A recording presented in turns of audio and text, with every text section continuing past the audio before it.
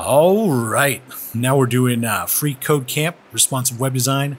Learn responsive web design by building a piano. Step 24.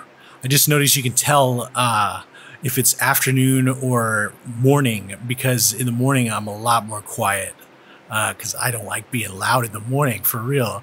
Anyway, step 24.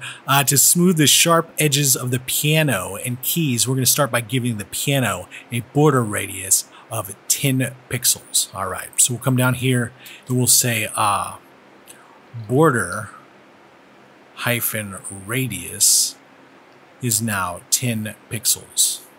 All right, and you see right here, there's a little bit of a curve on the outer edge. So let's check it. Looks good, and submit it. All right, now we're on to step 25, and we'll see you next time.